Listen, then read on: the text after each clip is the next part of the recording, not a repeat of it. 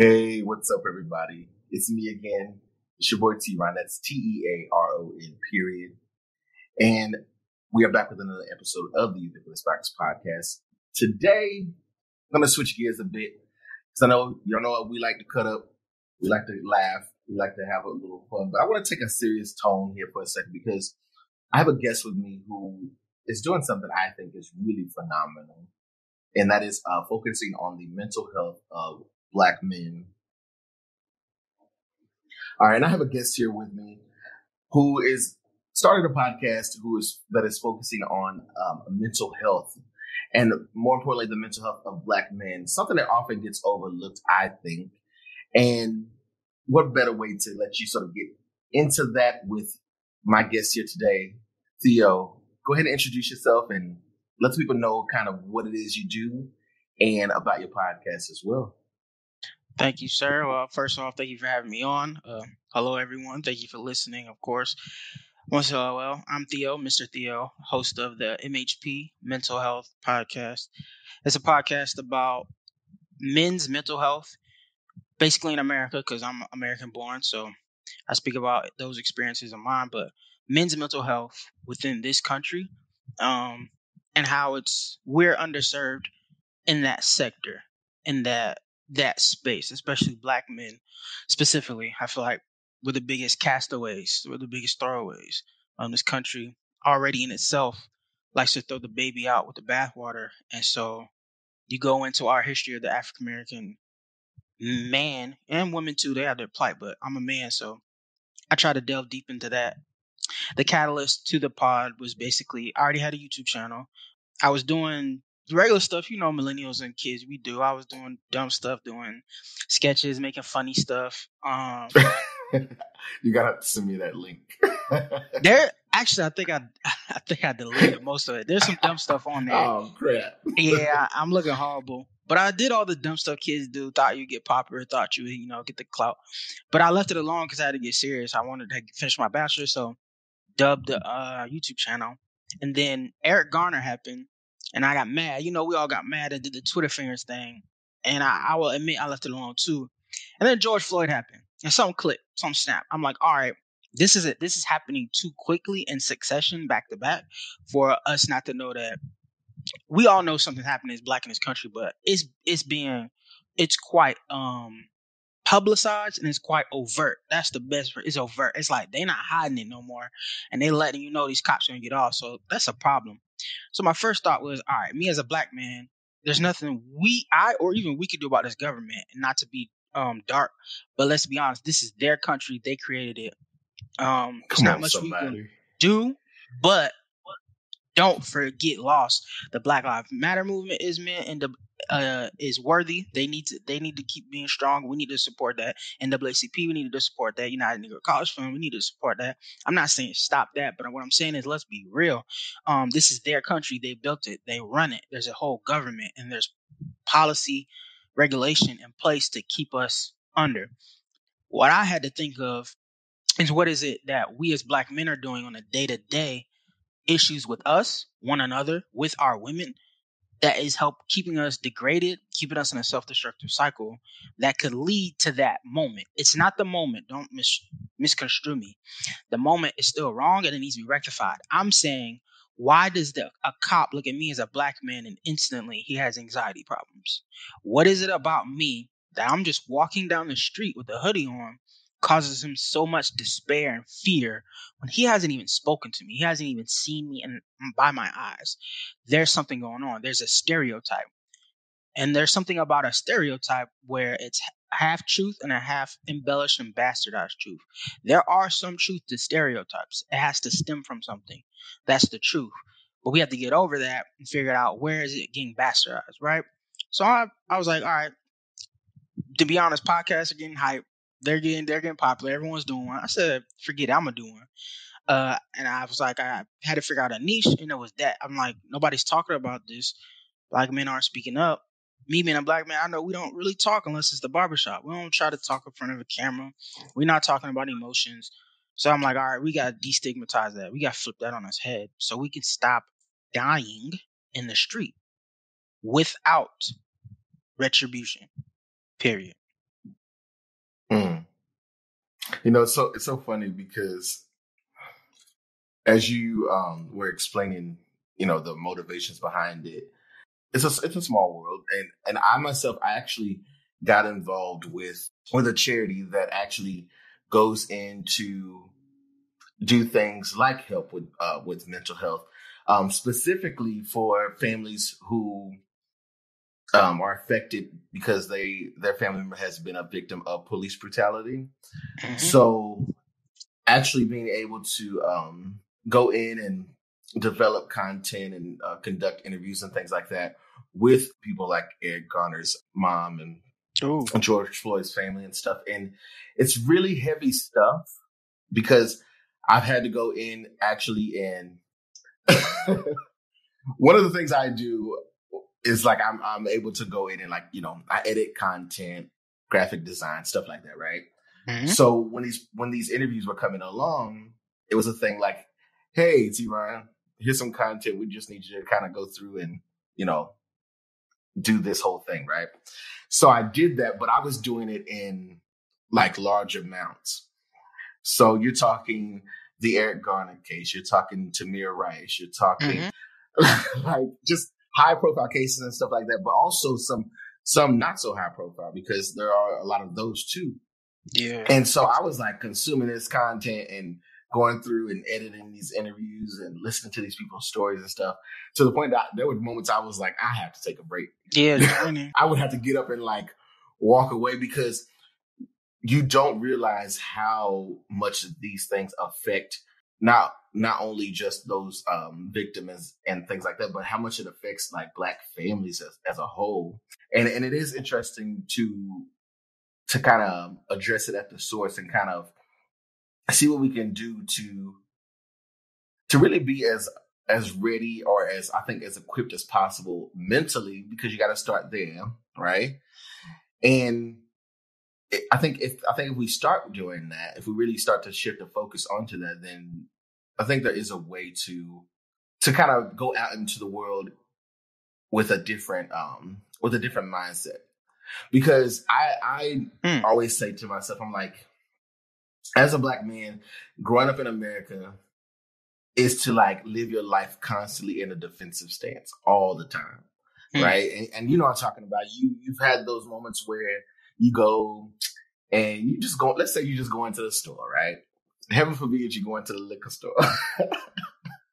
You know, there's levels to this shit. So anything you always got to think about. But you just riding down the street or whatever, and you could let me know if you ever had this moment, Theo. But you ride down the street and a cop car gets behind you, yeah? For sure. And the amount of like, anxiety. it could be nothing. It could be nothing. But you kind of shift your seat a little bit, or you hold the steering wheel in a different way. You're just like, oh gosh, please let them turn off to the street. It's just like you sometimes even change your route to see if you're being followed. Yeah, It's slow really down, get in the right lane. Like, and it's hard to explain that plight to people. Like, they don't. It's like not even just white people. Sometimes I have that hard time. No offense, they have Black women have their own plight to think of, so it's hard. It's like I'm not into the whole "woe is me" competition that we usually have. Oh yeah, no time. Because if you throw all around nigga woes out there, yeah. But sometimes I understand that, like, as a Black man, it's like. And we don't even understand the gripe is that when you're having these emotions, this country is social programming that goes on. So there's a social programming to men in this country to be this protector, provider, this leader. And it's like, no one even talks about a feeling for a male, not even just Black. You can throw in any color or race. Like when you 8 years old and you scratch your knee and you start crying, come on. It doesn't even have to be other men. It's other women too. And that's the thing that they don't get. It's like, even some of y'all mothers and aunties have played towards y'all creating these emotionally distant, disassociated men.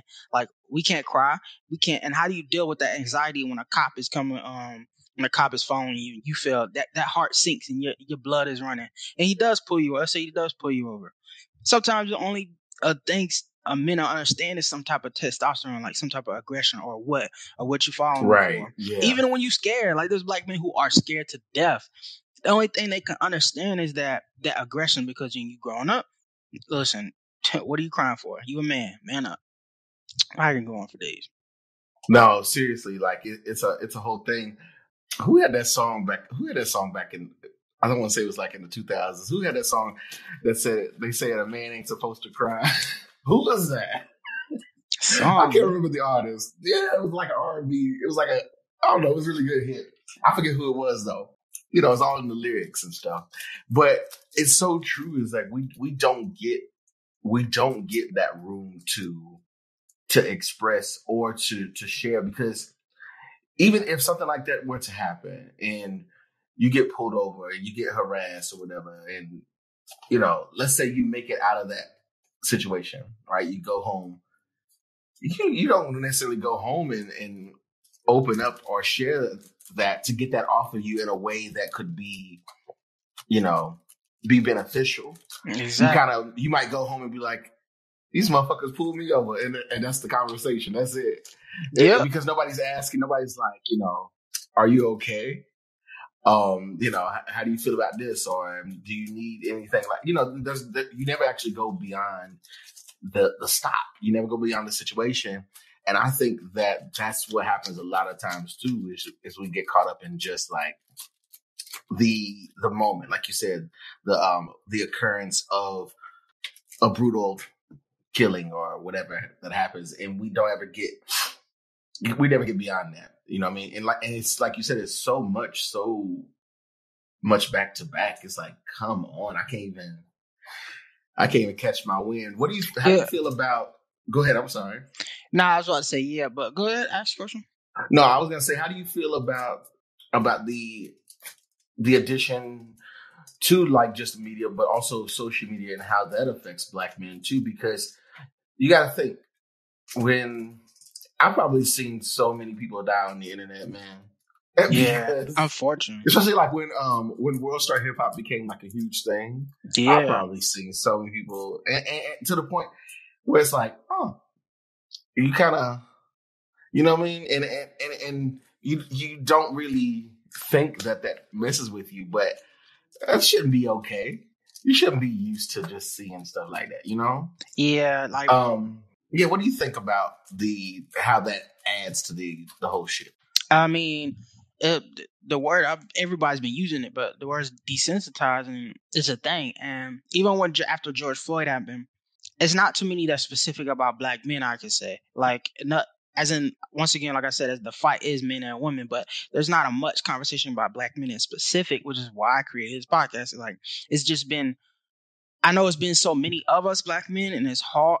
I know it may be hard, but there needs to be some conversation about legislation for Black people and a lot more freedoms in the prison industrial complex.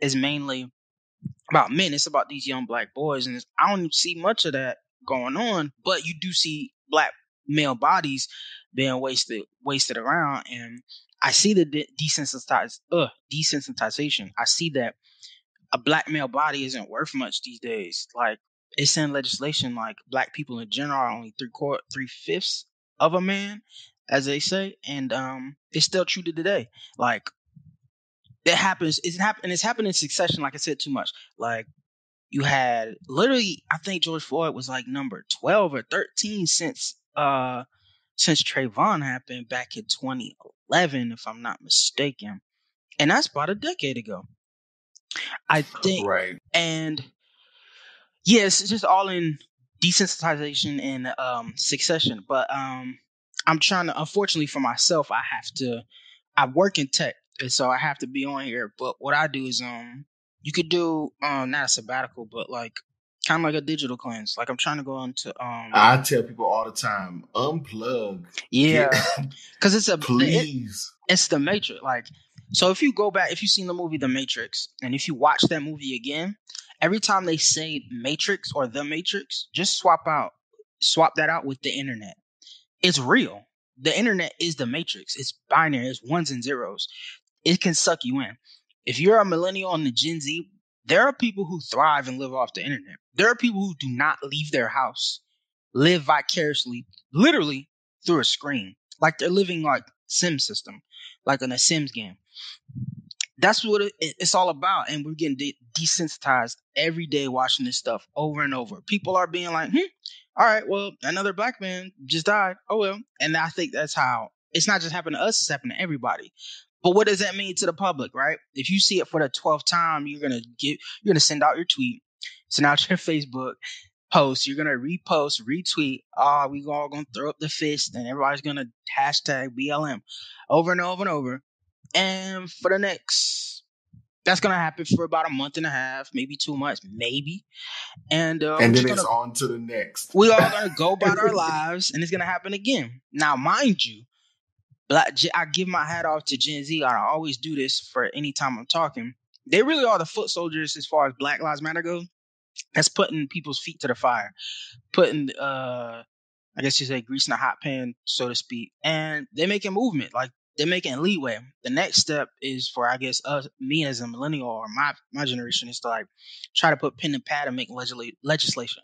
This stuff ain't gonna change, ain't nothing gonna move unless we move policy and legislation. Like we gotta attack the prison industrial complex.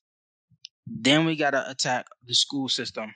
This is gonna change because this is for me. This is my personal viewpoint. This is only gonna change. We gotta start with the youth. As far as this country goes, they see older black men, 40s and 50s. They throw them out already. They don't care about them already. We gotta go in the school system and educate little black young men and boys. We gotta let them know this what this country really is. We gotta start being authentic and start having real conversations within us as black people about what we should or shouldn't do. This gender war, this sex war, whatever's going on, that shit is trash. Excuse my French. We need to throw that away because we got way bigger problems. That conversation is exhausting. I'm having on the internet, and I think I might just, unfortunately, it's a part of my job, but I gotta get away. I'm in a lot of groups talking to a lot of people, and it's like y'all talking about the wrong crap. Y'all like worried about the dumbest crap.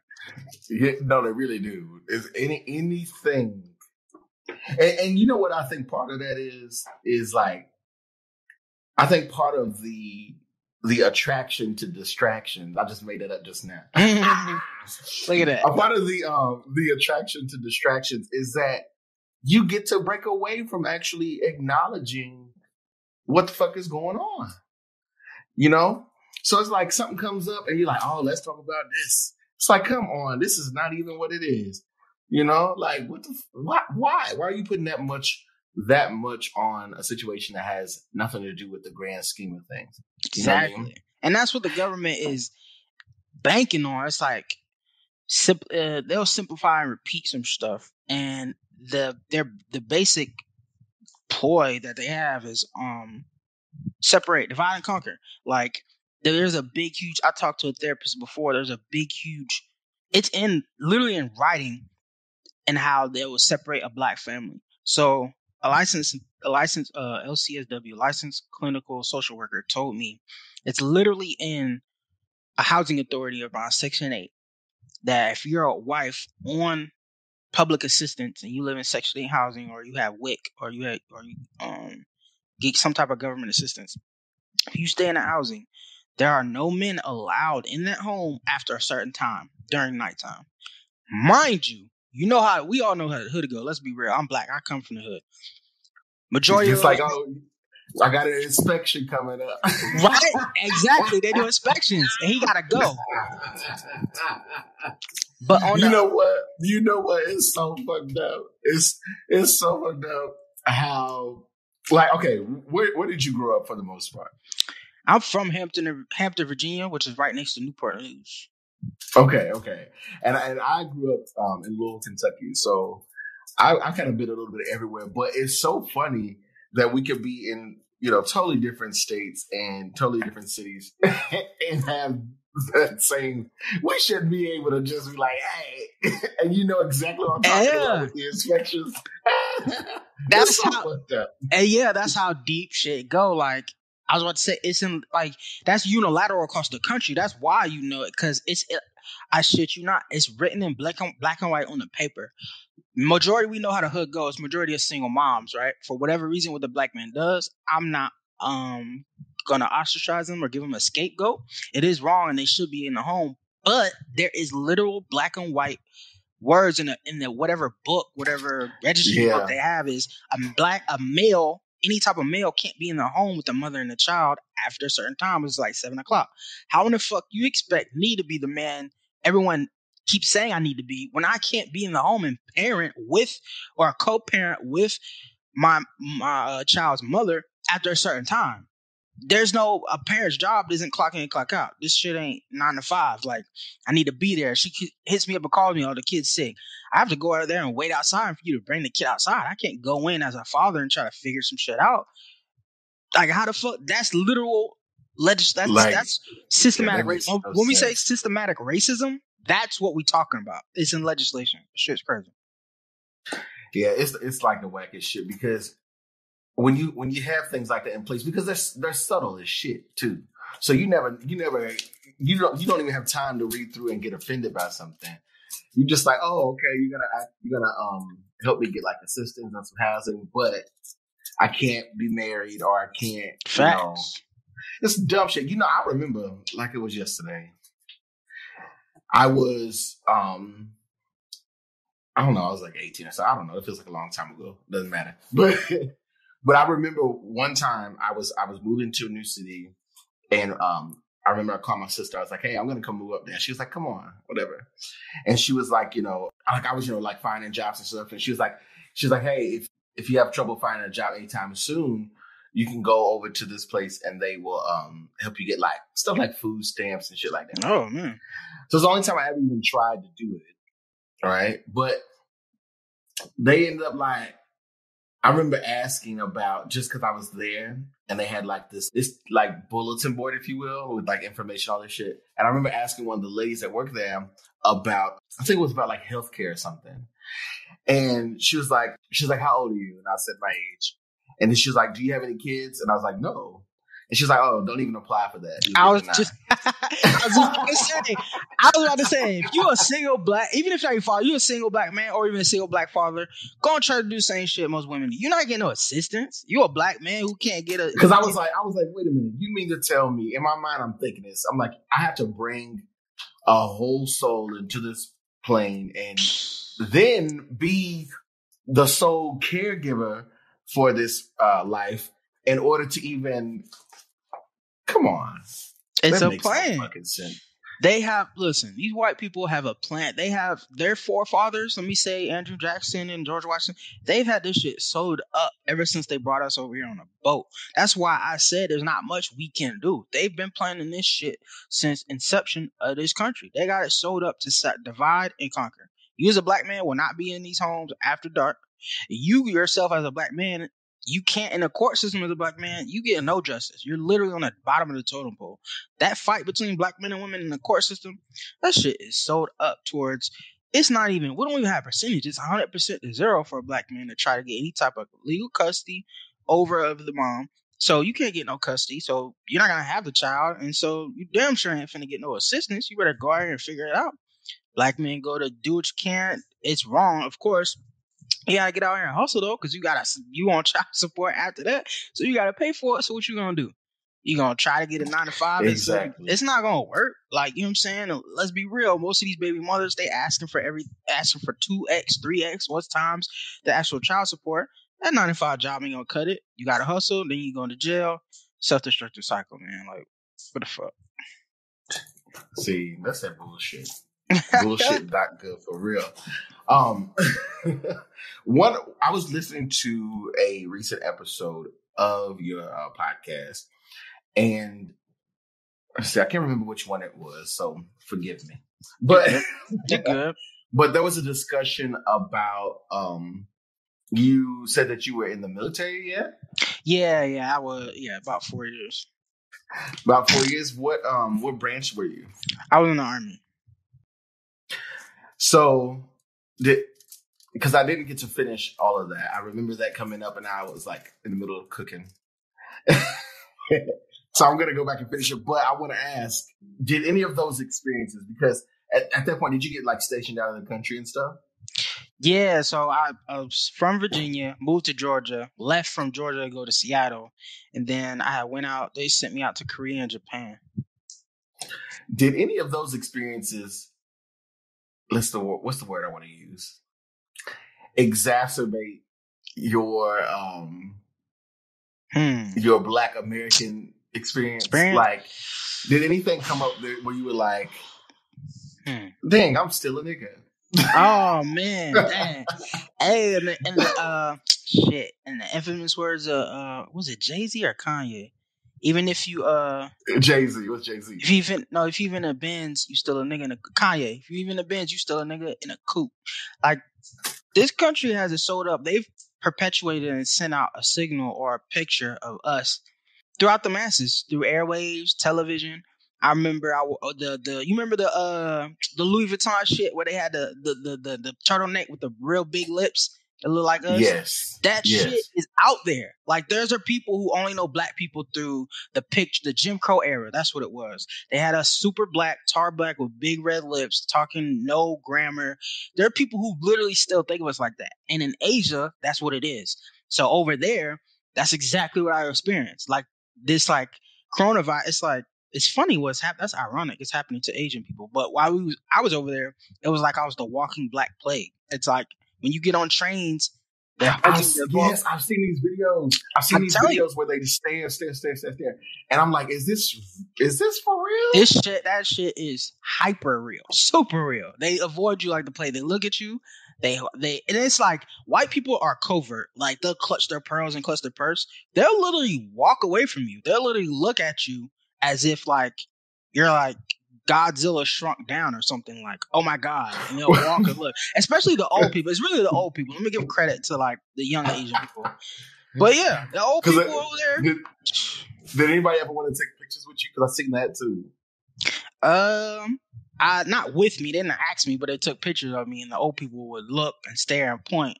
And then on the train, they like scoot over or clinch up to a corner and try to get away from me or some shit. But yeah, man, that shit is hyper true, super true. It blows my mind. It blows my mind to like.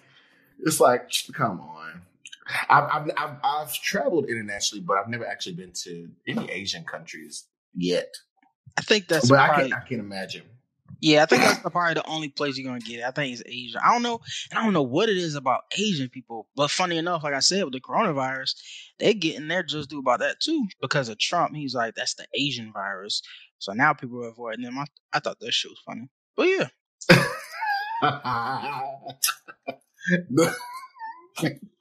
The views and opinions of funny how God work, right? Don't mess with God's children. But oh goodness, what got you started in really wanting to, other than the tragedies that kind of triggered it?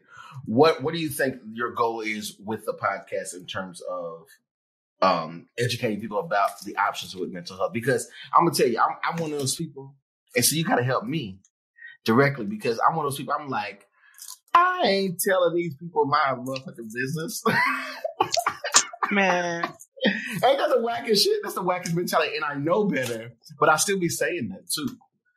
How do you communicate with somebody like me and say, dude? I was just about to say, because my old homies, what I would do is, I know them. I know about them. I know how they grow up just like me. I know I can't just be like, just go to therapy. It's a lot of hypermasculinity, let's be honest, a lot of testosterone, but it's stigma. Like you said, you know better. Like, you're young, but you've been brought up by black elders who grew up in Jim Crow, who grew up in the civil rights. And it's just like, it's not real trust to talk majority. And there's a big wave of black therapists and all that. And I'm in a bunch of groups and I talk to them a lot, but mainly in our parents' and aunts' times or grandparents' times, majority of therapists were white. So it's like, there's no trust. We just got off being slaves about 50, 60 years ago. Why am I going to go? That's where it comes from. That's where I figured out. When they say that, why am I going to go talk to someone? They instantly think a white person. They don't think like it's 2020. There are black, Indian, Asian therapists. They instantly set like, it's that high up. And psychologist and psychiatrist is a pretty highbrow, elite kind of, I guess, job. It pays a lot. It charges a lot. So they instantly think white. So that's where I assume most of us are getting it from. But I was just thinking, like, to keep it real, man, I try not to preach and get on the soapbox because I'm doing that. What I would say is, think about a therapist like your regular, and for black men, we don't go to the doctor, but think about it as like a doctor, right? You go for a regular monthly or annual checkup to check on your body to make sure you can do what you need to do. Your brain is within your body. If you're gonna take care of your body, you should take care of everything in it. Your brain is inside your body. That needs to be taken care of. A regular physician or a general doctor can't take care of that. That's where the psychologists and the counselors and the psychiatrists come in. We need a regular checkup, and there's different levels. What people don't understand is it's not you going into a room and laying on a couch. Like, there's levels to therapy. You can go to a counselor, in which case that's just like a person you talk to sort things out where you're feeling flustered.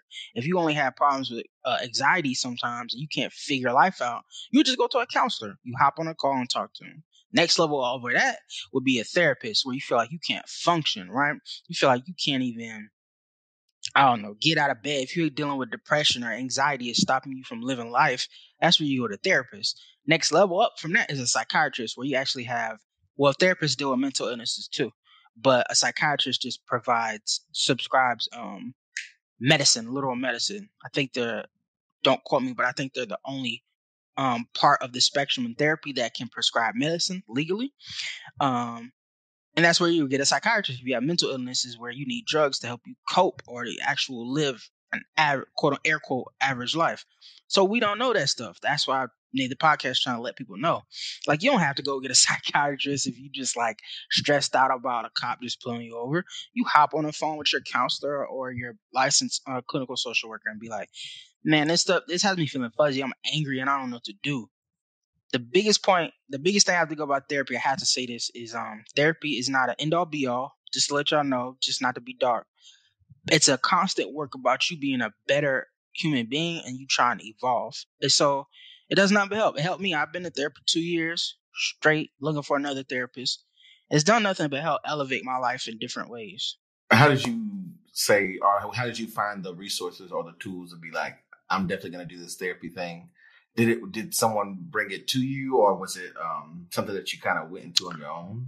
So this is the first time I'm saying this. In every other interview, I didn't remember. But my mom, I don't even know how my mom, because she's old too, but I think she figured out from a coworker. My mom sent me to therapy when I was in the 5th grade. And I remember that out of nowhere, and it was crazy. So I need to attest my my even thought of therapy to her. She sent me to a therapist. Dang, that's crazy. But yeah, that time. So I guess that's kind of like in the back of my unconscious why I was okay with it. But fast forward, I was married from 2016 to 2020, and my therapist was my marriage counselor with my wife. My wife quit, and I just kept going to that marriage counselor, and she just turned into my therapist because she just does marriage counseling a part of her practice. That's just one section. And so I just used her as my therapist to figure out my own problems and figure out why certain things along on my marriage was bleeding into other parts of my life. Why wasn't it working out? Like, I felt like um I could talk to my family, but I felt like they wasn't giving me the advice I wanted to hear, which is weird and wrong. You should take advice how it is. But I just felt like they couldn't help me in the capacity that I needed. And so she was there for me. And that's how it sprung off. And that's why I'm trying to be an advocate. Let everybody know. How do you feel about these? And this has probably become more popular through the pandemic as well. Have you heard about these apps and these programs, online based, like sliding scale options for therapy and things like that? Have you looked into that, or do you know anything about those options? Because I think those are probably going to be the most readily available options for people currently, because it's at your fingertips. Mm-hmm. And there's different apps that have popped up where you can actually talk to, licensed therapists, no matter where you are. And, you can switch therapists. You can kind of, check in anytime, stuff like that. But there's a few different options out there nowadays. Have you heard of any of these, or what do you think about that? So I spoke, my second ever therapist I talked to, she spoke about that, and I didn't look into it. I asked her about it, and I have no skin in the game. I do know about them. I haven't verified them or checked them out myself, so I can't speak on it. I'll tell you what she said. She said she doesn't like them because it's like fast food. It's like microwave therapy, and it's not good. So from what she's telling me is those therapists have caseloads, and therapists that do that are essentially freelancing their free time to get extra money, and they don't have the time to really learn you to really get into that the makes sense. deep, you know what I'm saying? It's like to get into your psychology to help you. Now, what I will say is, like I said, there's levels. If you need therapy or psychiatry, psychiatry, I would. This is Isaiah. This is not coming from a mental health professional. Don't have a degree certificate, but I would say if you think you need therapy or psychiatry, I wouldn't start there. If you're just a person who needs someone to talk to as far as counseling, and you need somebody who has the background and the training, and you feel like that would help, those would be fine. That's my personal, like onlinetherapy.com or something like that. I see that on Facebook all the time. I would do that. Just counseling and someone to talk to. Go ahead and give it a shot. But for those of you who think you got real problems, go to psychologytoday.com. That's a website where I went to go find my therapist in my time. It's great. It's a lot of filters from insurance. It'll let you know what insurance each one take, what type of practice they're in, what type of mental illnesses or addictions that they can cater to, where they're at, phone number, email. So psychologytoday.com. There's another one with black therapists. I cannot remember. Well, if you just Google black therapist, I'm pretty sure it'll come up. Fair enough. Let's switch gears a little bit here. I know you said that you were married. That's not the case anymore, yeah? No, correct. I was we got divorced a couple months ago. Are you a father as well? No, I'm not. No children. Okay. So you got it unscathed. No, I'm just kidding. Yo, people be, my therapist said that, and I'm like, my therapist was like a 50-year-old woman. She was like, thank God you got it when a woman. I'm like, Miss Jordan, are you for real? That's what you took away from it? All right, cool. How long have you been single? And if so, how are you are you dating, or how do you approach that as you are today, as you are a man that's going to therapy, trying to better himself? How do you approach that today? And then also there's the pandemic, so that's going to make it harder to even do that. But Facts. What's that been like for you? I've only dated probably one girl officially since my divorce, so it's been about 5 months. And she was going through something too personally, and I was trying to help. And I'm basically, in a nutshell, so I say after I call it being therapized. After you're therapized, it's like an enlightenment. It's like the veil is off of your eyes, and you are, not to say awake, because woke, I'm tired of people saying woke, but it's like you're aware now. You have more self-awareness, and it's better self-accountability. That's another thing about therapy.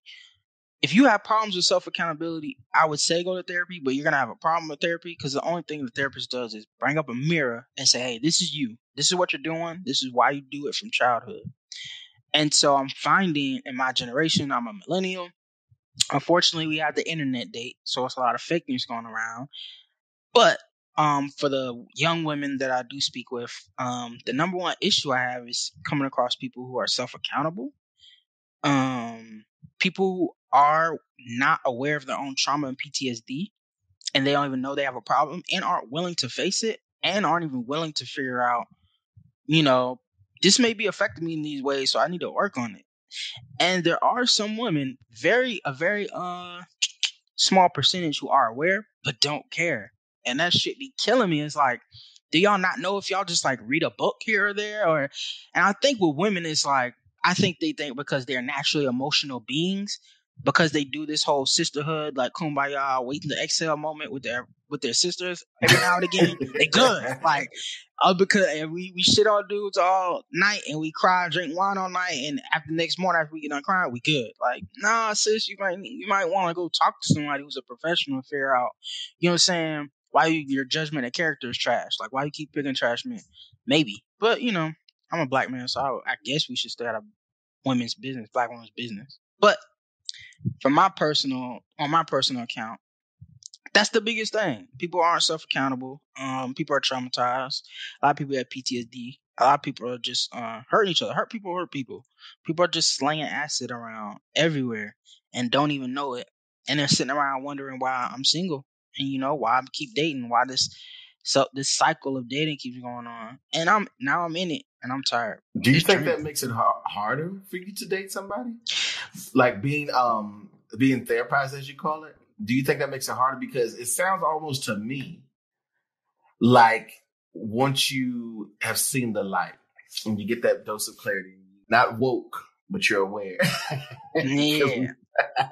But do you think that makes it harder to makes you more prone to like emphasize people's like, you know, issues, or do you feel like you zone in on it? Because it sounds like almost like a vegan where they'd be like, you know, actually I feel great because I stopped doing this. I hear you.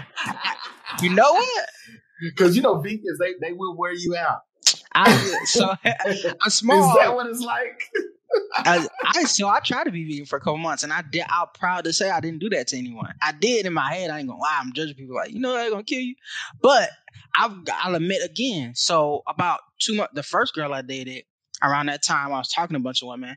I had to get over that because I have a little. I personally, me being in therapy, I'll say I have a little arrogance about myself for some things, about me, about my intellect and my intelligence. And so I have delusions of grandeur sometimes.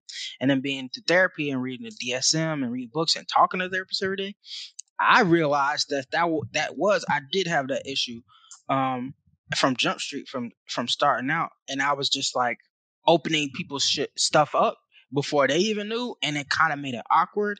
And then I'm just like telling people I will ask the question like, have you ever been to therapy? That's just like a weird question to ask somebody. I thought we were sitting here trying to, it's a very, you know how we are. You know how we are. You immediately be like, hold on, wait. Exactly.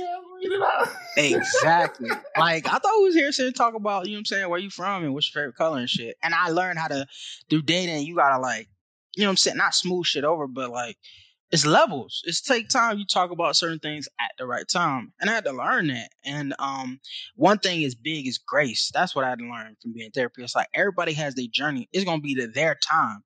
Now on the flip side is Theo is going to not allow you to bring whatever trauma you got and not allow you to sling acid on me. That's what I can do. I'm not going to rush you. I'm not going to sit here and get on my soapbox. But what I am going to do is get my shit and exit left real quick. Because I have my own journey. I'm like, I'm not going to allow anyone to make me regress. This therapy shit is not all fun and games. It's a lot of crying. It's a lot of weird thoughts, you know what I'm saying? It's a lot of anxiety. It's a lot of openness. You have to give up a lot in order to get a lot. And I'm not going backwards for nobody. But yeah, I went through that. I went through that. I had to get over that. I had to get over myself. I had to really listen. When I'm listening to someone, I myself am not a therapist. That's the big thing too. Is like I'm not case studying people. I'm not here to fix you. That's the other thing too. Like I'm not here to. If you want me to, if we get to that point where to help you and me, you know what I'm saying, walk your hand and give the therapy. If that's something you want to talk about, cool. I just figured out I'm gonna stop talking about it. Really. See, that's dangerous for me because I know how I'm set up. Let me feel like I know some shit. Yeah. Let me feel like I know some shit. And somebody say, yeah, I don't even like doing that because I'm like, you don't even know. The therapist said that, yo, when nobody will be around me, I'm like, yeah, so. You know that ain't even actually that ain't even what it is. Where it comes from is when you was a kid and this person did that. I'm it sounds like you have daddy issues. Like, oh man, it's a learning curve. I'm gonna. That's dangerous. See, that's why you can't let all your cousins have access to everything because they take that shit and use it against you, man. I mean, but no, am I lying? No, it's a learning curve, and especially with us, as Black people, like it's a learning curve. We always want to out some shit once you learn something, and then people get weird, and it's like a social factor for dating and shit. But it's hard. I mean, what would you do? Think about it. Put yourself in a situation. If you know something, my thing about it is to figure out a way to talk to people. Nobody wants to hear someone on the soapbox. But think about you. If you was talking to somebody, you had some information. Let's say you and this girl or guy is walking down the street, and you know for a fact around the corner somebody's standing there with a gun. What would you do? Oh, do you want me to answer that? Yeah. What would you do? So, I mean, there'll be a few different things that would happen, right? If you're aware, you get cautious, or you do whatever you can to make them aware of, what needs to be done, so that way you're not, getting in a situation. So if you're gonna try to prevent, right? Exactly. But in conversation, if you pull that situation in a conversation, it's a way of how you do it. And then for as men talking to women, there's already a difference in sex and gender. So the way sometimes I could talk may be a little too assertive, or they may think, you know what I'm saying, I'm trying to make them feel small. I had to figure out a way to finesse that conversation and figure out, like, listen, this is just what I know. It's helping me. So it could help you. But I'm figuring out that, look, man, people all got their walk, people got their journey. I just gotta give grace. And if they show me something, they're like, all right, they don't know that they gotta figure that out, and they not finna get me in their BS. So I'm just gonna go over here, or walk over here, and let you do you, ma. See, the adult in me knows better, and so I'll be trying to do better. But it depends on who you're talking to at the time, because some people, some people, you just be like, look.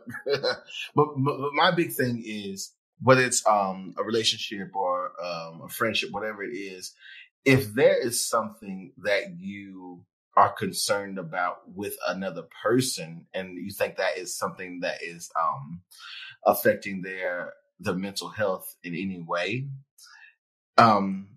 it's not for you to decide. So you can't just be like, hey, don't do this, or you shouldn't do that. Because when you come at people like that, just naturally you have that moment where you're gonna get defensive. You're not gonna receive any of that, right? Fact. So I always think it's best to have a conversation, or to present like a moment.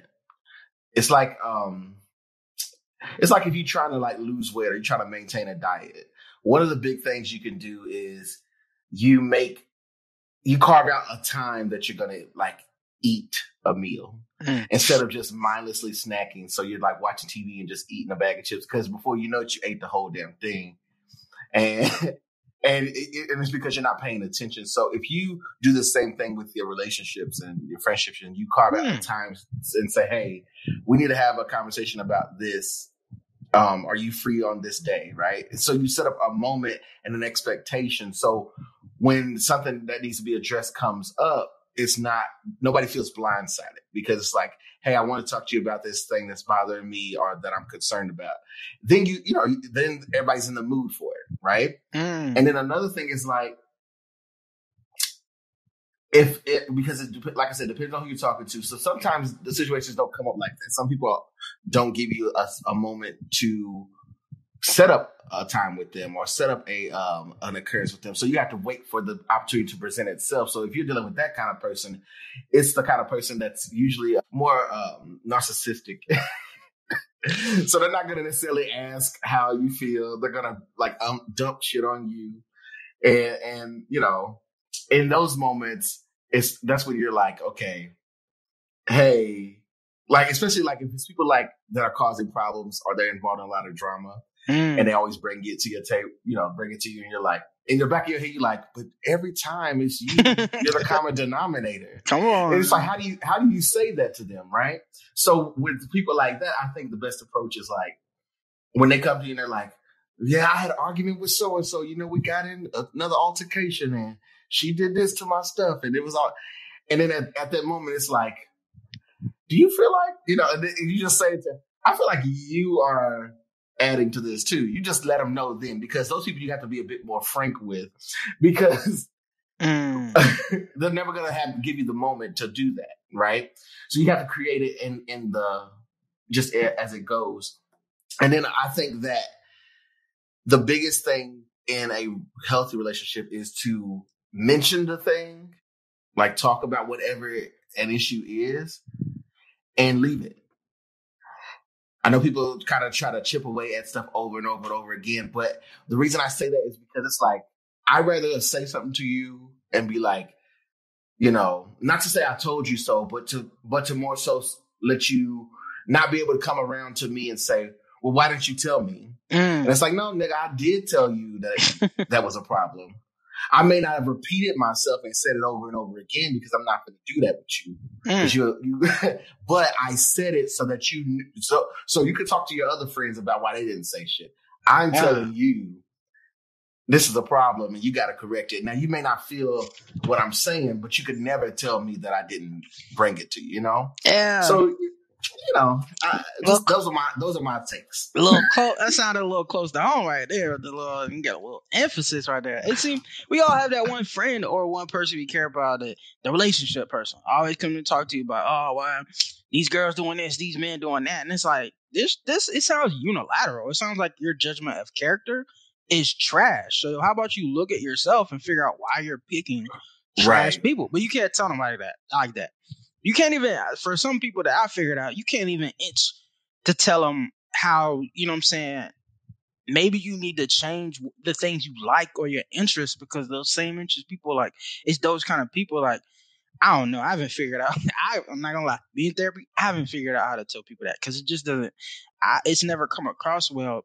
I mean, for me, I think the best approach, and this is just my opinion, but it feels right. It feels right to me. So I'm going to share it. I think the best approach with anything that you're going to give advice on or want to discuss is, I think it's always to share what works for you and then let someone else decide if that's something that they want to try.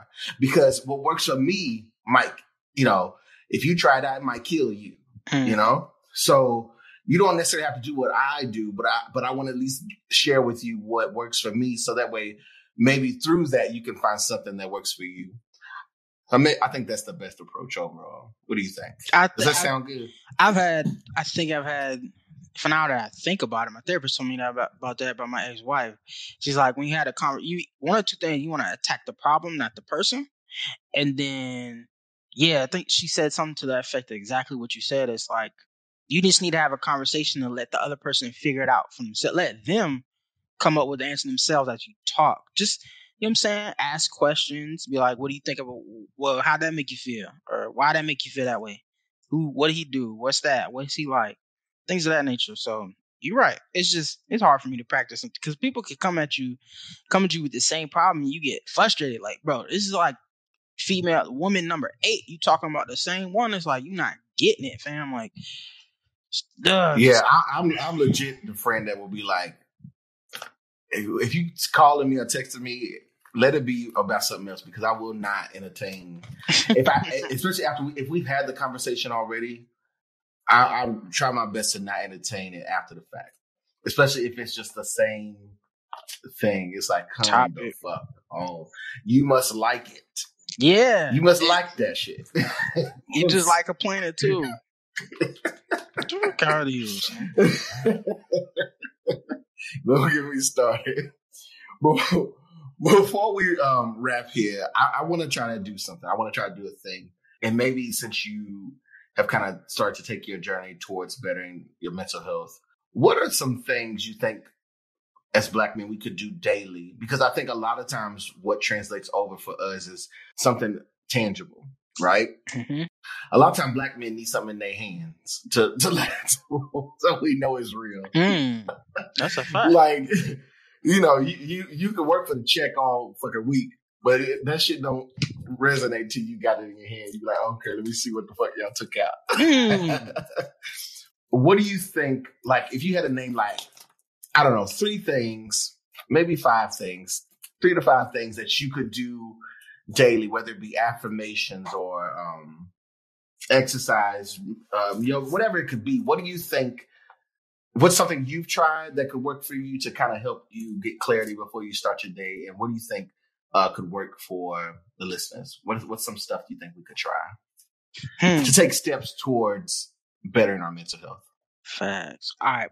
So I'm gonna say what I do, and as I talk, I know as it's like I'm a Black man. I know Black man. I know you're gonna think this shit corny, but I'm telling you, as I say it, these are things I literally did. I can't fabricate none of this. I had a therapist, so this is literally what I do. I have a self-care day that's usually Sunday or Saturday. So the first three things I'm gonna say I do every morning. So when I wake up, after I get done, shit, shower, shave, eat. Sometimes this is what I do. I have a yoga routine, a 5-step yoga routine that I do, where I'm playing meditation music. So sometimes it's ocean, just the water and the waves. I like that, or sometimes it's like Tibetan meditation music. After I get done with those 5 yoga exercises, I keep playing the music. I'll sit on my couch. Me, I sit Indian style. I sit on my couch and I meditate for at least 14 or to 15 minutes. All while I'm like either burning sage or I do aromatherapy, so I have essential oils like being sprayed. After that, I do have affirmations on the wall that I've written down. I usually say those aloud. Try Monday through Friday. Sometimes it don't happen, but I say that. Also, part of my self care, what happen on Saturday, Sundays, I will exercise. I get a mani and pedi. I get a massage, and then I meditate. And then I work out. So my cheat day will be probably on my self-care day. And I do that in succession. I try to do that every weekend. And then those top 3 steps, if you can remember, if you wrote it down, I do those Monday through Friday. And that keeps me balanced. You know what I'm saying? Try something like that. I read books. My therapist tells me self-help books. And I keep a journal. So when I read and write things down that resonate, I write that thing down and I read it. I try. I'm not going to sit here and lie to y'all. I've read it. I haven't read it in 2 to 3 months, but a couple of weeks ago, I did read it and it gave me some enlightenment. Do that. Um, 2 books I'll give y'all is How We Love. It's a white book, so a white and red book you can get off Amazon. And the other one is called Boundaries.